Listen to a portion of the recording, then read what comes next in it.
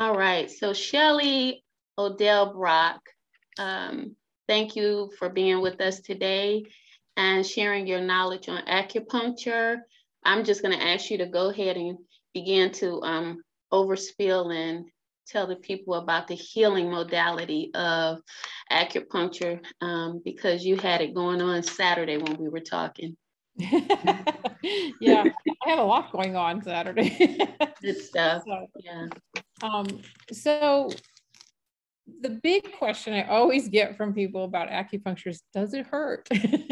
So I'll just start out with, not really, but the whole thought, I think, for most people of acupuncture, of having like little needles or pins, some people call them, put into the body, just kind of is kind of a ick factor. And so I think that a lot of people probably shy away from acupuncture just because they are afraid that it might hurt, or they, don't totally understand what it does or how it can help. And from what I've seen in just my experience in all these years as an acupuncturist, is that it's very beneficial in treating so many conditions that Western medicine can treat, but without the side effects. So that's the nice thing about acupuncture, is that, the treatment, you will always get some benefit from the treatment. It might not be exactly what, it's not like a magic bullet. It doesn't fix everything the first time, but you will always get some benefit from it, and without any like side effects that are detrimental to your health or well-being.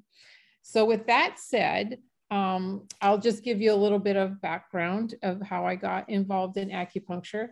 I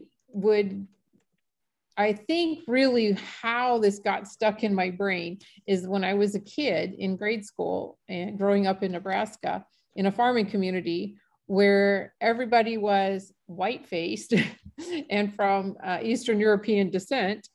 There came to town a Chinese man who obviously looked different than the rest of us. And he was doing acupuncture, and my grandmother had problems with her hands, and one of her friends suggested that she go see him, and she did, and she had 2 treatments before the powers that be decided that he didn't belong in the community and kind of like scooted him down the road. But those 2 treatments really helped her hands, and till the day she died when she was 94, she didn't have a problem with her hands. And this was probably when she was in her 50s that she was getting treated. So what he did really did help her and lasted a long time. So I'm sure that kind of got cemented in my brain when I was a kid, because I'm thinking like, Grandma, you let people put needles in you? And so then, of course, when I got older and ready to go off to college, there were no acupuncture schools in Nebraska. So I couldn't go to acupuncture school, and I kind of really probably had forgotten about it by then. So I ended up becoming a dental hygienist of all things. So I spent 36 years as a dental hygienist, and part of that time I went to school for acupuncture and started my acupuncture practice, and was just able finally this last in March to retire from dental hygiene, thank goodness, and just do acupuncture full time. I found out about the school here in Arizona when my husband and I were hit by a drunk driver, and someone had suggested that we get acupuncture for his back because he had injured his back in that accident. And I thought, oh yeah, that worked for my grandma. We'll try it. And so we went, and I was watching the lady do it, and I thought, I could do this. And so I found out that there was a school here, and I went to check the school out. I got the information, and I looked at how much it costs, and I was like, yeah, I don't think I'm going to do that. So I kind of set it on the table beside my couch, and it sat there for a year, and has, as the universe does with me, because I didn't listen the first time, I got knocked in the head a second time. So I was at my dental hygiene job, and I had a new patient in the chair, and I asked how, what she did for a living and all that kind of stuff. And she's like, oh, I work at the acupuncture school. I was like, oh, okay. What do you do with the acupuncture school? And she said, I am in charge of new student admissions. And I said, oh, wow, I checked out that school and I just thought it was too expensive. And she said, you should check it out again. And so I did, because I kind of felt like I was getting hit in the head again. So that's how I actually ended up going to acupuncture school. And I've been practicing acupuncture as a licensed acupuncturist since June of 2014, when I got my license. And I have now a practice in Scottsdale that I acquired. I purchased an established practice because it just seemed like that was the fastest way to get out of dental hygiene, was to buy something that was already established, because it was taking a long time to build a practice. And in that practice, I treat a lot of pain, and I do a lot of cosmetic work, which I really enjoy. So that's kind of my background. And so just a little bit about how acupuncture works. Again, like I said, it's not a magic bullet. It's not that a lot of times people have the mistaken impression that when we do the needling, that we're needling into the nerves, which is really not true. But it's just kind of, I think, something that, sometimes things get started and people just think that's what's going on. But when we needle the body, there are 365 known acupuncture points, and they fall in line on what we call channels or meridians that run through the body. There are 12 major channels, and they are all associated with our organs. So like there's the heart channel, the lung channel, the small intestine channel, large intestine channel, kidney channel, that kind of thing. So they correspond with the major organs. And there are also some extra channels that run along the body as well that treat some very specific or special conditions. And the acupuncture points themselves, because it's an energy medicine, what you're really feeling for or looking for when you're treating with acupuncture are imbalances in that energy in those channels. So you could come to me and I would look at you and I would feel your pulses and look at your tongue, because that's a lot of what we do for diagnosing in Chinese medicine. And I might say to you, oh, we have a deficiency in your kidney channel. And that doesn't necessarily mean there's anything wrong with your kidney physically. It just means that in the energetics of the channel that is associated with the kidney, there is an imbalance. There's not enough of something, either not enough of the qi or not enough of the yin energy or the yang energy. So when we diagnose like that, it's I always try to make clear to people so they don't panic that it's not that there is a physical ailment with your kidney or your heart or your lung. It's that there is an imbalance in the energy in that channel. There also, when we do the diagnosing in Chinese medicine, we are looking for how are what we call if you have excess conditions in the body, it might be like, do you feel hot? Do you have a lot of trouble with heat? Does heat bother you? Or do you feel cold? Do you have a lot of trouble with cold things, or do you feel more like bloated, or do you feel more like dry?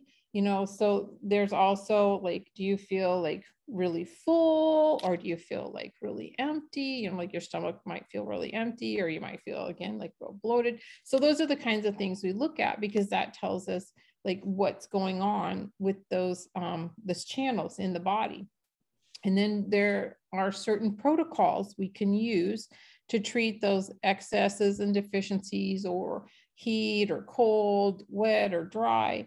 We can use the certain protocols depending on which channel it is and where the problems are occurring. Are you noticing more of this in the upper body and the lower body? So we have a certain pattern that we use to place the acupuncture points depending on what the condition is that you have that is being treated.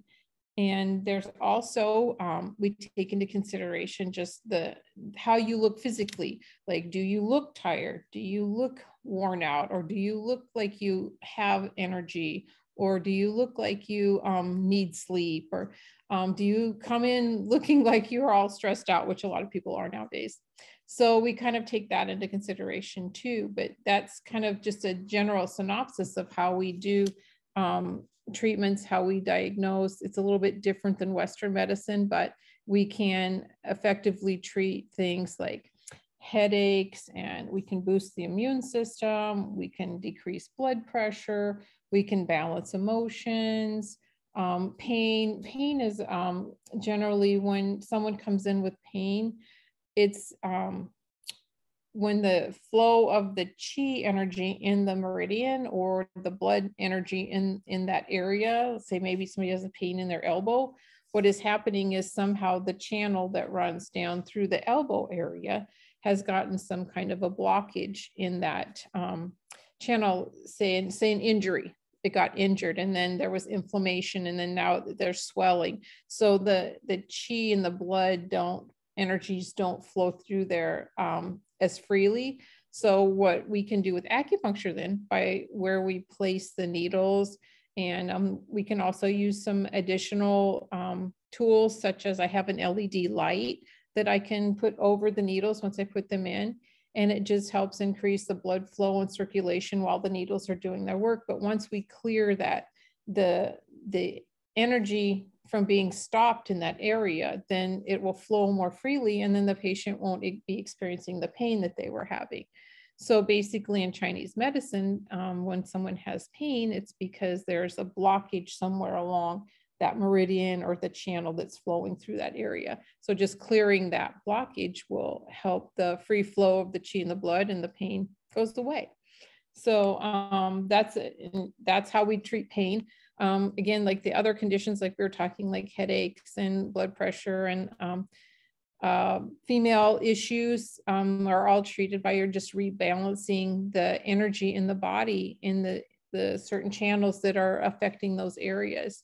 So it's all about balance, the yin and the yang, making everything, the energy in the body balanced so that it flows freely and then everything can work in harmony. So that's kind of just a little nutshell of what acupuncture can do and how it works. Does anybody have any questions or anything that they would like to know further? I have lots of information. I just didn't want to bore everybody to death.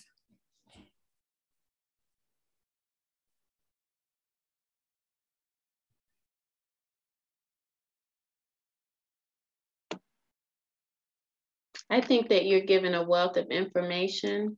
I would ask you if you could just hit on some of the governing factors behind acupuncture that we spoke of. Oh, very good. I'm glad you reminded me of that. I forgot to write that one down. So being a licensed acupuncturist is the only way really that you can practice acupuncture, except for there are doctors and Western doctors and like chiropractors and physical therapists can do acupuncture as well.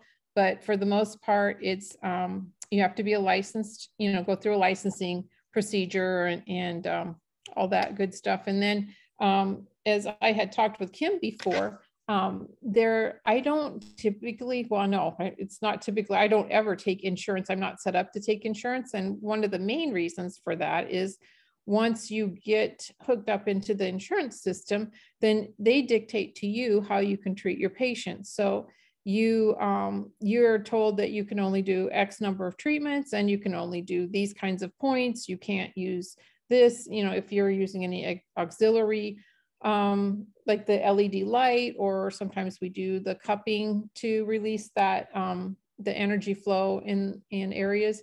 So they have a pretty good control on what you can and you can't do. And the other side of that coin as well is that they typically don't pay what you're worth. You have to contract with them for their rate, which is always a lot lower than what the normal fee is. And again, they can control what you can and can't do. And I would have to pay someone to file those insurance claims because I don't have the time to deal with all that. So not only would I be getting, lower pay, but I'm also getting having to pay someone else to do something that I just don't have the time to do. But it just is kind of once you get into that world, it kind of is you're kind of stuck there. into, you can figure out a way to get out, but it's kind of controlling.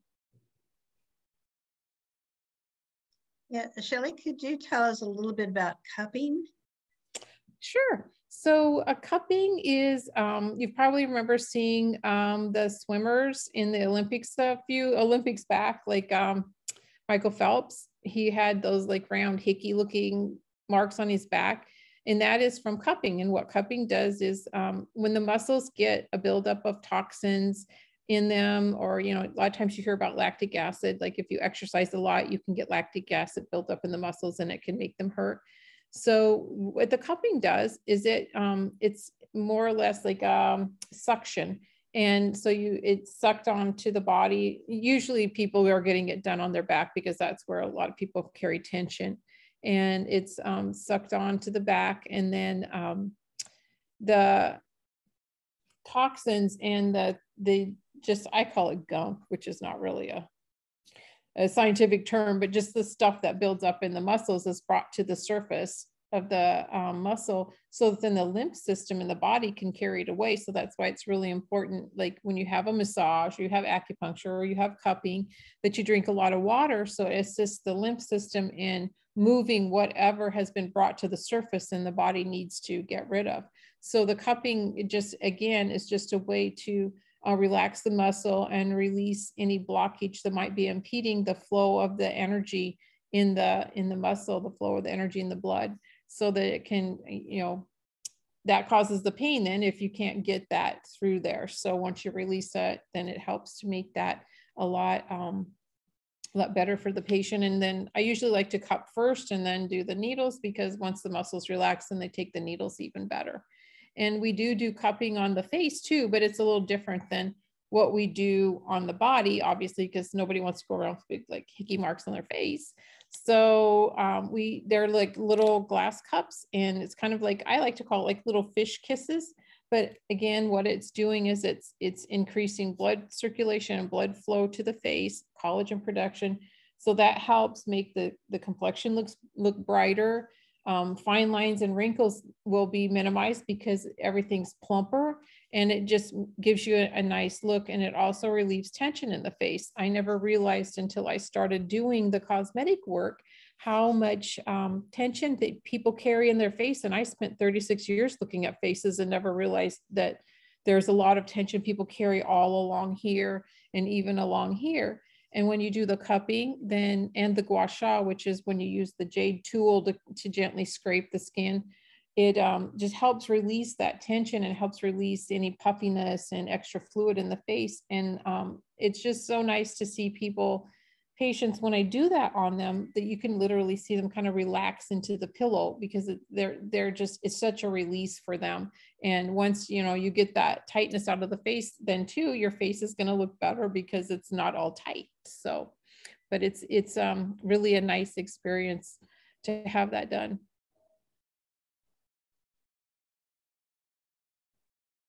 Well, thank you, Shelley, for explaining that. I was always curious about it.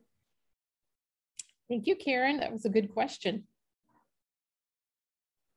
Yeah, thanks for explaining. I've never been educated on acupuncture, so I don't really know necessarily what to ask, but this does help me understand it a lot better and not be so afraid to look into it. Yeah, the thing too, that if you want to think about how it works, this is what I usually tell my patients too, is that once you place that needle in a spot, it causes like a micro trauma to the body, which then jumpstarts the body's healing resources. So that's why I like acupuncture and a lot of the natural healing modalities, is because it's just getting the body to do what the body was designed to do, and that is heal itself. And so by using some of these natural modalities like cupping, like acupuncture, like Tui Na massage, which is a Chinese kind of massage, or just even regular, you know, Swedish massage or whatever you like, when you use those modalities, it's jumpstarting the body's ability to heal itself, or even crystal healing or hypnotherapy like Karen does. All of that, it's helping the body to heal itself, which I think is really the direction that we need to go, because as we've seen with a lot of our friends and family members, the drugs that they put people on have a side effect, and then they give them another drug for that side effect, and then another drug for those two side effects. And it's just kind of a vicious circle. So when you can train the body or teach the body to heal itself like it's supposed to, because a lot of our bodies have forgotten that because of the stuff we've done to them, then it's just a lot healthier way to go. So that's really the key to all of it, is just restoring that balance in the body and letting the body do what it naturally is supposed to do. I have a question. I live in another state, so how do you go about finding someone who does acupuncture? Like, what type of questions do you ask? How do you know if they're a good fit? So there is, every state has an acupuncture board, and it'll be listed under your governmental, in your state, it'll be listed under the government agency. So you can either like Google like acupuncture state board in my, in your state, whatever state that is, and it should bring that up. And then that board has a listing of all the licensed acupuncturists in the state. And then you should be able to find like for your area as well. And what that tells you is that those acupuncturists have passed their testing like they need to. They have kept their licenses up by doing their continuing education credits. And so they have to, like here in Arizona, I have to do 15 credit hours every year just to renew my license. So each state kind of varies a little bit. But what that will tell you is that they're in good standing, their licenses, they've kept it current. And you can also check and see if there's been any disciplinary action against that, any of those acupuncturists. And that will tell you as well, like, probably not, people aren't always guilty, but you might want to stay more towards the ones that haven't had any disciplinary action. And then once you locate someone on that list that you think you might, you want to check out, again, just ask them questions like, maybe like, where did you go to school? How long have you been practicing? Where, are you keeping up with your continuing education? Because that is a real big one as far as keeping licenses current. And you can also ask them, what their sterilization procedures are. Acupuncture needles are single use, and they should be disposed of right after they are pulled from the patient. So they should go in a sharps container. So you can also ask them like, what kind of sterilization do they do? Make sure that they're not reusing needles, which I don't know anybody that does, but that's just a good thing to double check. And just, you can check with them and see if they belong to any of the professional organizations for acupuncture as well. So those kinds of things tell you that it's an acupuncturist that takes their education seriously and that they keep up with their credentialing. And typically, the people that do that are more, they're on top of the latest, things that are coming out and the latest techniques and stuff like that. So, but that's generally the best way I tell people to find one. Thank you. Mm-hmm. I've also heard of some I've seen some physical therapists use needles or whatnot. So are they governed like the same way you guys are? Unfortunately not. And that's been a big fight for quite a while now between the physical therapists and the acupuncturists. Of course, we feel like, they ought to stay in their own lane and do their own thing, because I don't do physical therapy. They shouldn't do acupuncture, but somehow they decided that they thought they should do that. So many times they go to like a weekend class. The same thing with chiropractors that do acupuncture, or even physicians that do acupuncture. A lot of times they've attended, weekend classes to learn to do this stuff, where a licensed acupuncturist, like I went to 4.5 years of school. So, and I'm also right now in the doctorate program. So I'm going to be going, taking another 9 classes just to get my doctorate. But, I went through a lot of rigorous training. I went through a lot of classes on Chinese medical theory and treating patients and, finding points and, treating patients in clinics. So there's a lot more education that is done for acupuncturists than like physical therapists or chiropractors or doctors that decide that they want to dabble in it and go to like some weekend classes, and all of a sudden they're needling.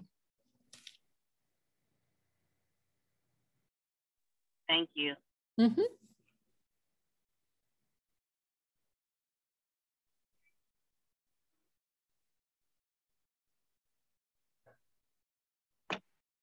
Anyone else? Lee says, I like alternative medicine and Eastern philosophy as well. So yeah, most of the people, I'm bringing them on because of that background and because I'm meeting them and they have their own story on how to run business or why they do what they do. I think it's important while many of us are actually in that change and shift from a government structure into a I don't know if I would call it a freedom structure, but it would be a more sturdy structure to trust the tribes and the networks that you're in rather than trusting the powers that would be with what you do, governing your life, your communities, your finances.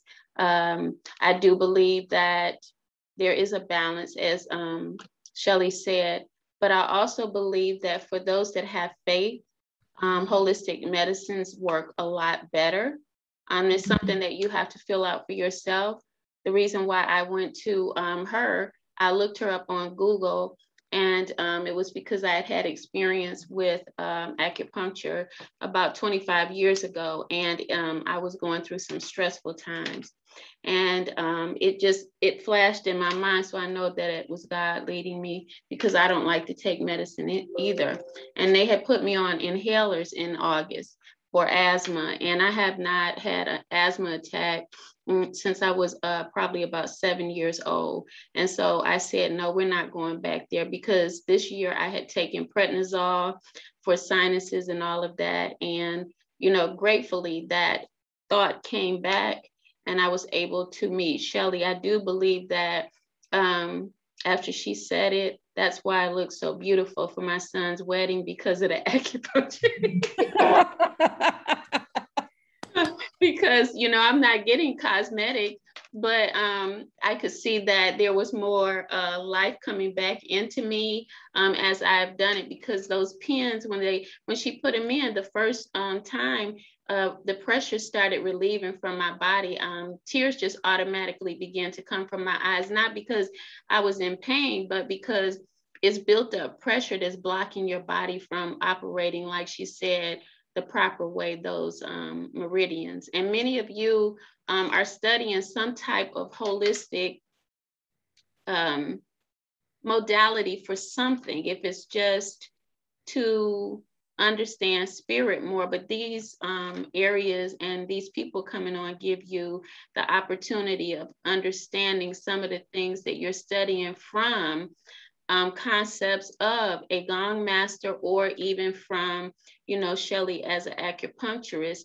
And then as, you know, some of you are young, you're able to adapt or adjust what you do in your work to something that fits. It's not to say that you're gonna, it's the ideas behind what you can do beyond what you have done. I hope that makes sense. And that's the thing about all like healing, the natural healing modalities, they all deal with energy. And, you know, we forget that like everything is vibration in this world. Even like the table or the chair you're sitting in, it's not solid. It's at a microscopic level, it's all molecules vibrating. And that's the same thing that our bodies are. They're just molecules vibrating. And once we realize that, you know, if we can keep that vibration balanced, then we can stay healthy. Then, you know, that makes life a lot easier and a lot more pleasant. But yeah, it's all energy, and all healing modalities, that's what they do. They work at restoring that balance to the energy in the body. Powerful. All right. So do you guys, anyone have any other questions? If not, we're going to shut down and say thank you to Shelley at Scottsdale Integrative Acupuncture. Thank you. This was great information. Thank you. Yeah, thank you. Thank you so much. Yes. And Kim, you can send out my information to the ladies if they do have questions. I think of later they can email me at they can do Shelley at ScottsdaleIntegrativeAcupuncture.com. Okay, I'll take a picture and send over the card. I think I have it at home, but yeah, I'll do that. So, you know, That's if you great. think of something later that you would like an answer to or help with, just send me an email. I'll be glad to help you. Okay. All right. All right. So thank you, Shelley, again. I'll see you Saturday. And thank you guys for coming on in and for the questions as well and the interest in these. It's not new, but they're coming back. These modalities from antiquity, they're coming back so that we can throw away that pharmacology. All right. So you guys be blessed. Thank you, Shelley. And you. I will see you guys again next week and some on Thursday. Blessings. 5 p.m. Bye. Thank you. Thank you. All right.